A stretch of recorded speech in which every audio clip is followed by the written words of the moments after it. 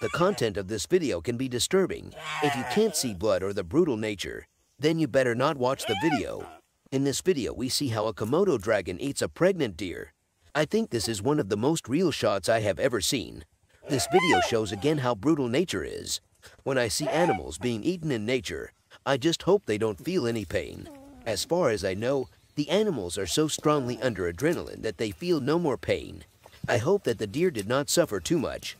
The worst moment in the video for me was that the unborn was still moving, and then was directly eaten completely.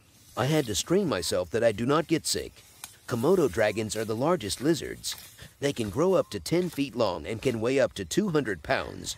They are carnivorous and enjoy eating pigs, deer, snakes, fish, and water buffalo.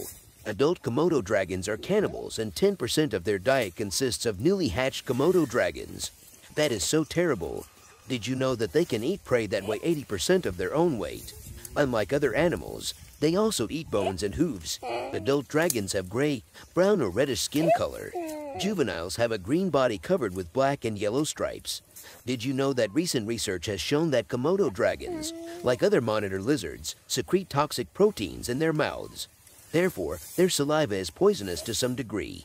However, the poison of the Komodo dragon is different from the poison of the cobra, which can kill prey within a few minutes.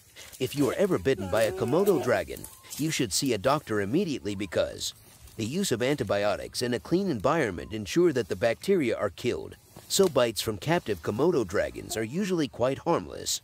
However, if you are bitten by a Komodo dragon, you should seek treatment even in the safest of situations.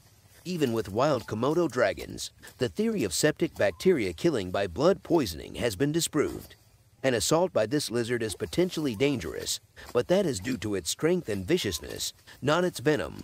Where are Komodo dragons usually found? Komodo dragons are only found on 5 Indonesian islands and in no other country in the world. 4 of those islands form the so-called Komodo National Park, and the 5th island is Flores. The major island where most of the Komodo dragons in the world live is named after these lizards. It is called Komodo Island. And yes, Komodo dragons can swim. Komodo dragons have been spotted miles offshore from the 5 islands where they live. They can swim between the 5 islands with ease. And if that wasn't enough, Komodo dragons can also run up to 19 miles per hour. If you liked the video and it didn't scare you away, then subscribe to my channel so you don't miss any more videos.